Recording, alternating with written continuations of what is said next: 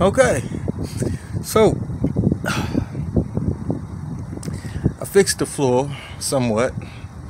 It's not completely fixed, and I don't think it's ever going to be completely fixed because it's got a little bit of damage to it, but it's fixed. For the most part, it's flat. let's call it flat. It's flat and there ain't no gaping holes in it.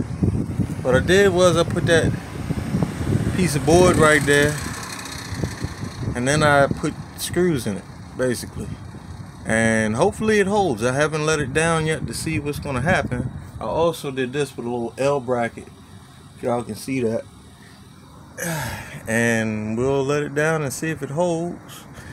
And it's hot outside, so just making a short video letting you know that the floor is fixed, and now on to the electrical problem. And I will talk to y'all later after I get that situated.